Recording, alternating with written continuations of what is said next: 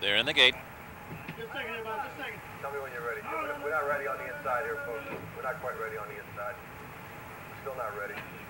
Okay. We're not ready yet. All right, let's get started.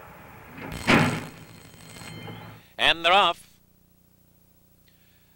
Perfect beginning for all, and Jersey Girl comes away with the lead. Jersey Girl to the front at once. Sheiky will try to keep her company, and Patty's Positive down toward the inside. Then Dance with the Bride, a break of 5, back to Souffle and end of the hill, the trailer. Jersey Girl makes the lead. Migliore guides her over to the inside path with the lead by a length.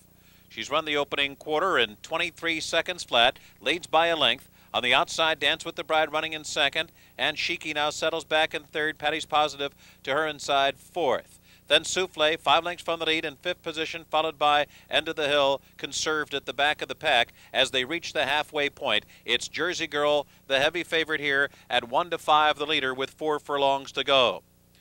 Dance with the Bride running in second. Jersey Girl through a half in 46 1/5 seconds. Solid fractions here. Jersey Girl still in control.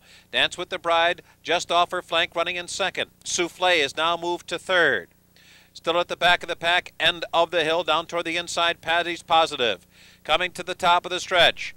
Jersey Girl still under a conservative ride as they turn for home, remaining in command by a length and a half. John Velasquez is full out on Dance with the Bride, but she can be no better than second with a furlong to go. And now Migliore says go with Jersey Girl, and she is going, gone. Jersey Girl lengthening her stride and pulling away to another impressive victory, a very polished and professional filly. And she wins by 7 on the wire. A distant second was Dance with the Bride, and there's a photo for third.